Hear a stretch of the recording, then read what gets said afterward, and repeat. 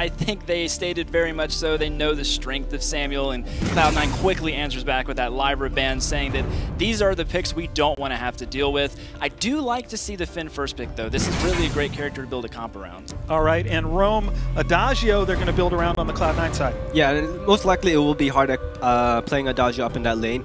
One thing here, you have that buff, you have that Hardek who tends to rotate down, rotate with his entire team, and then you have a slow Finn on the other side. Cloud9 is going to make as much of it as they can in that early game. Interesting, Fuji, to see Lance coming out for top. Yeah, I mean, we talked about how important he can be for the Phoenix team, especially for Reborn on Rex, so them taking it away from him is a pretty big deal. And I like the Adagio and I like the Lance because you don't exactly know where they're going to end up. They could go one way or the other, lane, jungle, roam, we're going to find out. But I like the Skye pick too. She's rarely mobile. She can get around this Lance, get to the Adagio if she would like.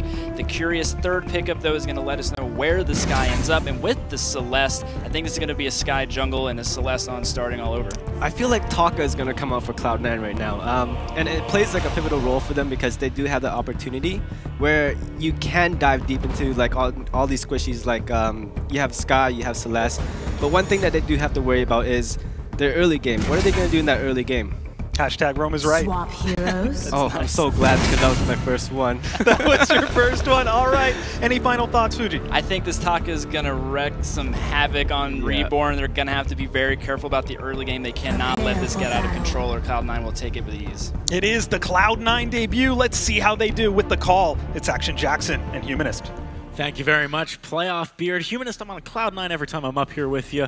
But now we've actually got Cloud9 on the fold. It's going to be awesome. I'm sure these guys are feeling great about recently being acquired by them. Also got to wonder if there's some pressure here. They want to perform well for the organization that just picked them up. Team Solamid did great with that pressure back in winter. Are they going to have the same kind of performance? Let's hop onto the Halcyon fold and find out. Humanist, first thing I want to talk to you about here is actually Joseph getting Taka. I'm surprised this was allowed by Reborn. This is a hero Joseph is so well known for. He is incredibly well known, but Phoenix coming into this draft, they had to have known that this was a good chance it would go through. And so I'd expect to see Xenotech getting into the weapon Skye. It actually deals with Taka pretty well if you have to get into those one-on-one matchups. I do prefer Phoenix Reborn's draft coming into this overall, but like you said, that's a huge power pick for Cloud9. So, of course, on the flip side, you've got Reborn having starting all over on Celeste, and I think that's something we've got to pay attention to as well. He's been making a case for it being his signature hero recently, performing very well on it. In the Phoenix sister versus sister matchup that we saw where they were playing up against Rain, it was an important pickup. We've seen some other teams like Hammers using a lot of Celeste. It seems to be very popular in the current meta. Yeah, it is. I mean, Celeste is in such an incredible place right now, and you have to have a bit of fear if you're not snowballing the game, if you're not taking advantage early, because as you get into that late game, Celeste can just absolutely take over fights. What do you feel about Hardek picking up the Adagio here? I'm actually somewhat surprised, although Finn is a very versatile pick for Phoenix, that they let it through, knowing that Hardek has had very historically good performances on the hero, and it's so strong right now. Well, I mean, the thing is, I think it's picked up because it is incredibly strong, but from my perspective, I don't think it's one of Hardek's strongest heroes. I think he performs on quite a few others incredibly well, but he can make it work here just because Adagio does have a kit that's incredibly powerful. Alright, Lost Boy Toph has spotted out Rekt and Xenotech making their move up towards the lane, so this shove is going to be shut down a little bit. Hardek can't keep the pressure going. Xenotech looking for some harassment. It doesn't find a lot of that forward barrage. Some damage onto Lost Boy. Not going to be enough to yield anything, though. Joseph, in the meanwhile, left to his own devices in the jungle. He's farming up, doing a good job picking up some early items. 2 light armors is going to be the priority. You see he's actually found Xenotech, actually found all 3 members of Phoenix Reborn here. Joseph needs to be careful, but he's going in 1 versus 3, and he gets away without much of a scratch, to be honest. I mean, that's Joseph in a nutshell. That's Joseph in a box right there. He's moving in aggressively. Yeah, he really is, and now he's got some backup from his team. He's going to be going even more hard, starting all over. Look at that, annihilated first blood for Cloud9 as they have just been picked up by the Zorg. That's going to be a great boost in the morale. Rekt, got to be careful here, moving back towards his turret, trying to escape, but Hardek has the damage. Surely one more attack would be enough. He actually cancels the basic, but goes back in, takes a turret shot for his trouble, but 2 kills already onto Cloud9. Wow, oh, they are on Cloud9 right now after that early engage. Joseph, he had his key stacks up, and there is so much damage coming out of that. He makes the call, Hardek says, I'm rotating down, and they just collapsed together perfectly. Yeah, very nice stuff coming up from Cloud9. You can see the synergy that was talked about in the interview very evidently here. They've played together for so long, the rotations are on point. Hardek does need to be careful right now, though, as Rekt and Xenotech start to make their way in. He should be able to get out of there, no problem. Lost Boy nearby to back him up, and Hardek picking up some items. Yeah, Hardek gonna make his rotation down to the shop. Rekt moves over to the right mustache bush, just gonna go ahead and make sure no one rotates up, but they found each other. Yeah, Joseph wants to get some damage down, does find a decent chunk onto Xenotech, but they gotta be careful. They're very far towards the turret here, and with those 4 barrages and Heliogenesis, there's a lot of potential for Phoenix Reborn to poke back a little bit. Joseph keeping up the pressure. He actually wants to maybe go for these back camps. Doesn't look like he's going to find that one, though. Should find some good damage onto Rekt. 1 versus 2 right now. Joseph making a case for that Taka signature, man. Very strong stuff. A lot of the 4 barrage actually missed there. Joseph dodging out that Quibble. Hardek coming down to back up Lost Boy. Is it going to be enough, though? 4 barrage times out. Hardek can't pick up the kill, but Joseph and Toph stay alive. Nice rotation from Cloud9. Few players make me smile as much as Joseph. He gets into these situations 2-on-1. He realizes, okay, I am the Taka, I have the strength, I have Chitin, I have Kaku if I get into a bad place, and he just abuses that power so well in the early game here. Xenotech is quite deep right now into Cloud9 territory. Got to be careful if Joseph may be going for him. Can Joseph pick up the camp? I'm not sure on colorblind, but Xenotech is going to be running down towards those back camps. He has already picked up a decent amount of gold from this invade, but you can see on the flip side, there's no assistance coming from Phoenix Reborn. They're just comfortable to let Xenotech die for that trade. I mean, it was close to worth it. And they moved down. They actually took the mids and the forwards there. So an interesting rotation from Reborn. Hardek may be in a dangerous place. He is, but look at the damage he's doing to starting all over. If he had a flare, he actually picks up the kill. Hardek 1 versus 2 gets starting all over down. He's looking for Rekt as well, but Rekt too high on those base health and armor numbers to really suffer too much. Cloud9, they haven't lost a single death yet.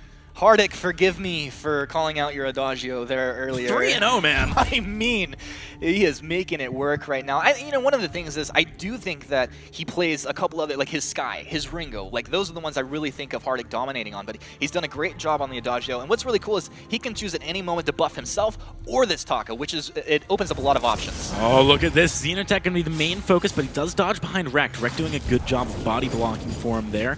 You see Joseph, when he has that heal buff up onto him, can actually get in position to make it very easy for Hardek to hit the burning targets, because you're actually getting that heal debuff on someone who's in stealth, right? So very nice synergy there on the lineup of Cloud9. They're certainly doing a good job of keeping up the pressure here. Yeah, just those cheeky little plays and making it work incredibly well. I think C9, this is a team that, of course, they're going to be trying to communicate as best as possible, but I think Rome kind of touched on it in the analysis. They can play almost without talking. Like, the synergy is there. They just make these plays together, and it looks effortless. We can literally see them talking very little in the bottom right. They're not doing a lot of it. They just don't need to at this point. Maybe when things heat up a little bit, it'll be different. Joseph picking up, I believe, that jungle camp. Yes. He's going to be able to back away, starting all over, though, in the lane. Look at the damage coming out of Hardek. Wow! Just able to snipe him down with that obscene basic attack range. Now Xenotech could be in a bad spot. Joseph wants a little bit more here. Polite Company keeping him up for a while. Joseph going for that camp as well. Toph isn't going to be in a position to help him get the kill, but still, great pressure out of Joseph and Cloud9. And Hardek choosing to let loose the ultimate just to push this wave out super quick. It's a really bold strategical decision there.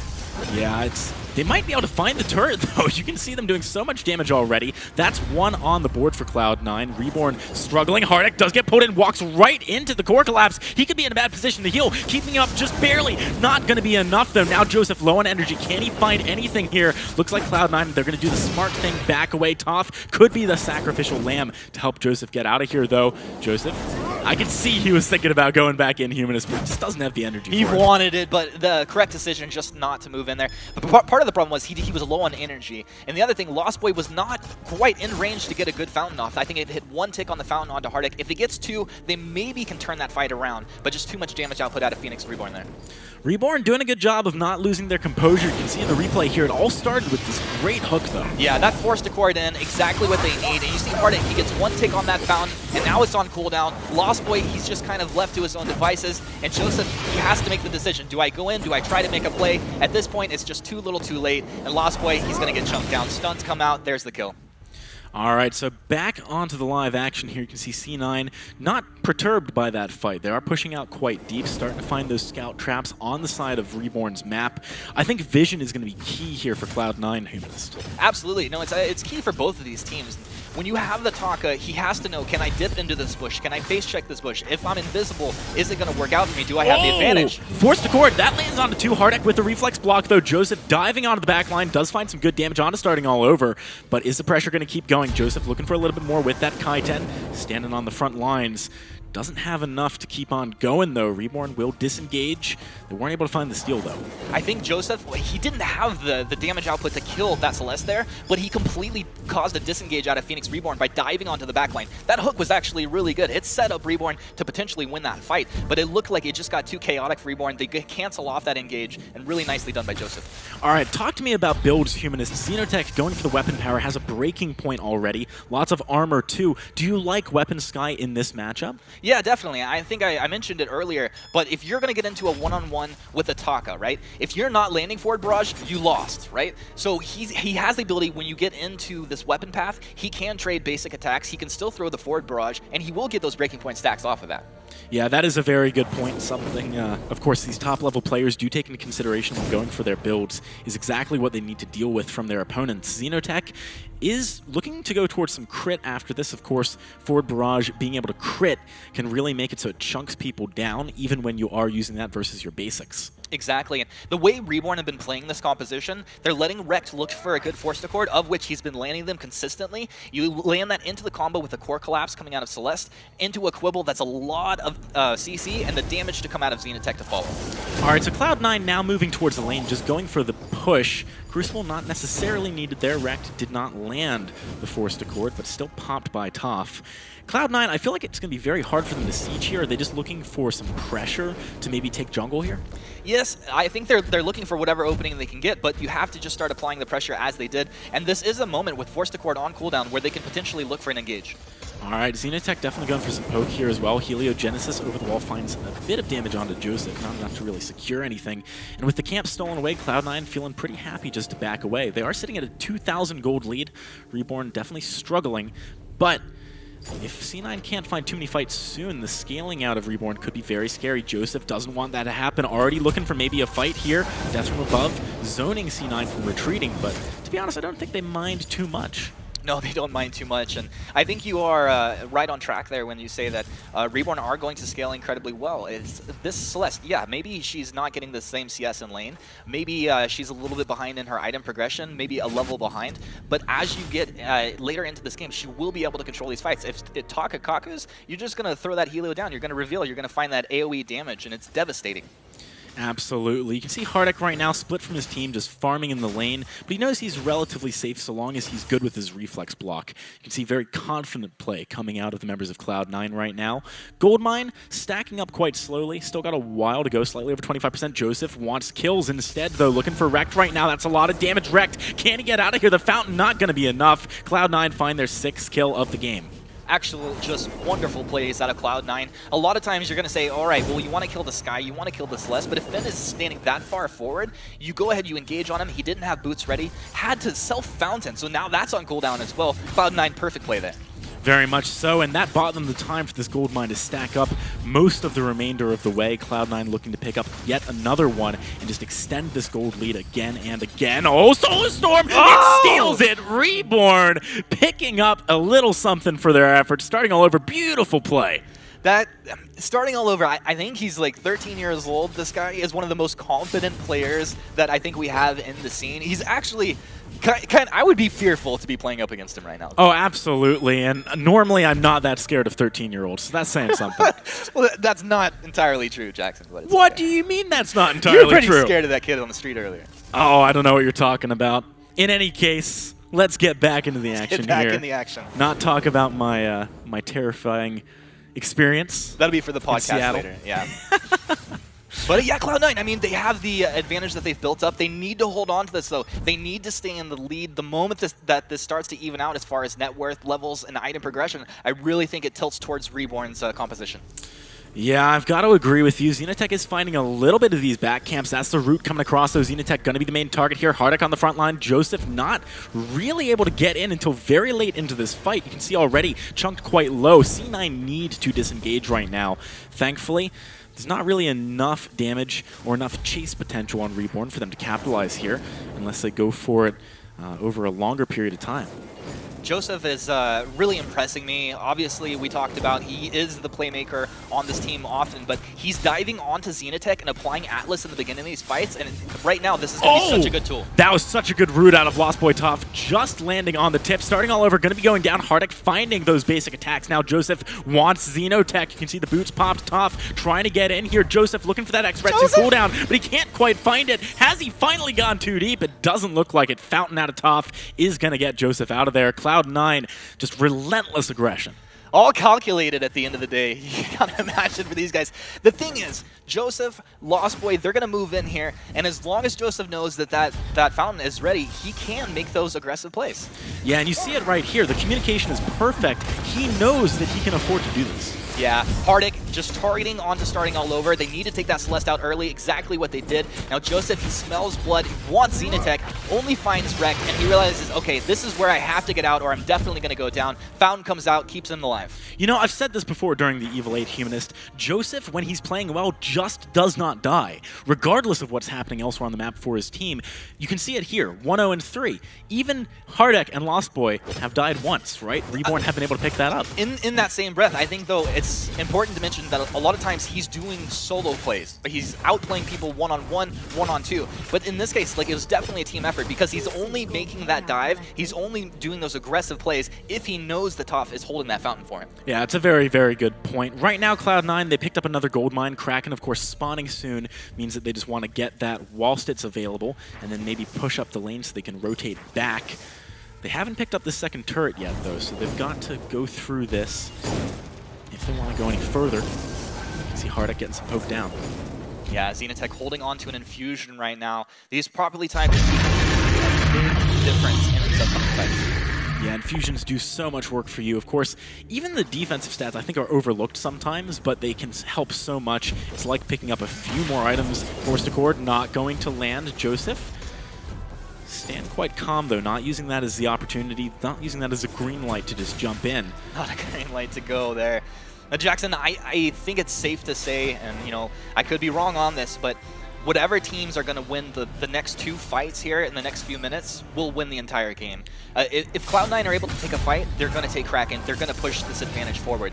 If Reborn are able to rebuff, they will just completely turn this game around. I mean, starting all over, he had the steal earlier on. That was on the gold mine. Can he maybe do it again for the Kraken? The vision isn't there right now for Phoenix Reborn, but Rekt moving up does find that flare. They know this is happening. Hardik on the front line. Is he going to get engaged on Joseph? Swapping right onto the back line of Reborn, but he's getting chunked so hard. Has to back away. Use that Kaku to buy some time. The damage is not there from Cloud9 right now. They're all in the choke point. Where's the Solar Storm out of starting all over? He could just obliterate Cloud9 right now. Joseph, he wants to jump back in. He finds some good damage. There's the burst out of Hardik. He's going to be able to pick up the first kill. Joseph is going so ham right now on the back line. The reflex block. He trades the kill. Rekt goes down. Cloud9 with an ace. They're going to pick up the Kraken too. Just ridiculous plays on both sides. You see, it looks like Cloud9 almost getting baited into a choke point where Phoenix Reborn really can excel.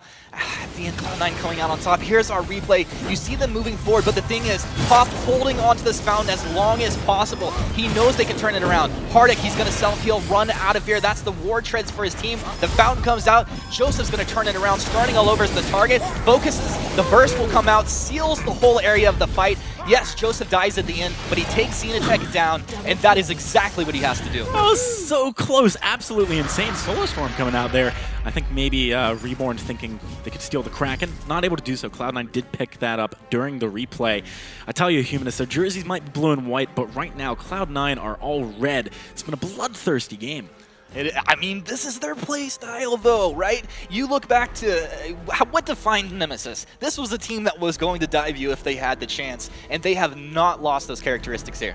Absolutely not. Now with Kraken pushing towards Reborn's base, they need to mount a defense. You can see Xenotech starting all over, moving forward a little bit, looking for the poke damage. Can Rect find a good forced accord?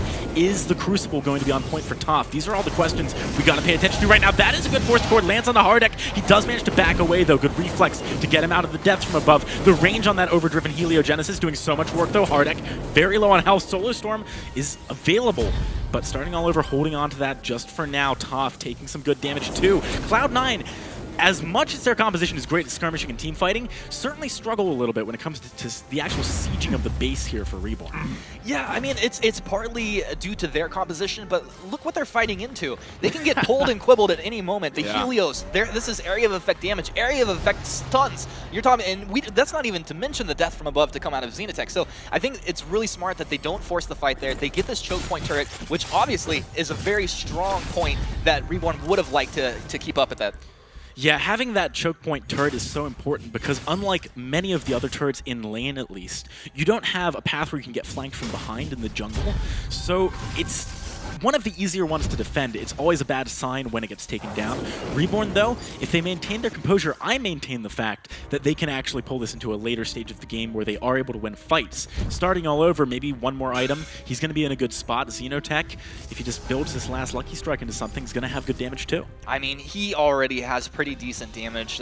I think as the fights go longer and longer, the breaking point, broken the stacks. That was very close. Hardek just walking forward right now, though, nearly gets pulled out by the Polite Company. That's not going to be the forced accord, though. Starting all over, can't quite get the damage down. Hardek backing away. He was looking for a verse there, Humanist. He was fishing. He was. You know, and I think Hardek has done a very nice job. The whole Cloud9 has. While they're applying pressure, it feels like there's a weakness. And the moment they're going to engage, that verse is going to come out. Absolutely. Now Reborn, knowing Hardek's chunked out a little bit, move up. They feel a little bit more confident trying to establish a presence on the map, maybe get some vision down. Actually using the forced accord just to farm. That's dire straits. That's just work being done right there by Rect. He knows it's 15-second cooldown. We're not going to fight. Let's just go ahead and grab this and secure a little bit more efficiency out of the map. I like it. I like it too. It was pretty nice. Rect, you know, he is one of these really strong roam players in North America, self-proclaimed as the best. But that remains to be seen, of course. We'll know probably more likely after the end of the championships. Well, I mean, it's confidence or hubris, right? And as you say, we're going to find out. But as I've been watching him over this whole summer season, I've been incredibly impressed. I think he's one of the most consistent roamers right now in the scene. Absolutely. And Kraken respawning. Cloud9 wants to go for the fight. Xenotech stunned up, rooted in place. It's going to be hard for him to get away here. Easy pickup for Joseph. Now the fight's going to keep on going. Forced accord, buying some time for starting all over. He has a lot of broken missed stacks, but is he going to be able to find the Heliogenesis that he needs? Joseph is just back and forth, in and out, dodging all over the place. Core Collapse lands, but it's too late. Ace for Cloud9. They might just push in for the win here. Yeah, they're going to push in. They're going to take this and seal game number 1. I just think maybe a bit of a positioning error coming out of Phoenix Reborn, but we talked about Rect's Lance earlier and how he plays it almost better than anyone in the scene, but that was just textbook out of Lost Boy. It was the impale into the Githian wall. There was nothing Xenotech could do. Cloud9, they came into this tournament in 5th seed after what some would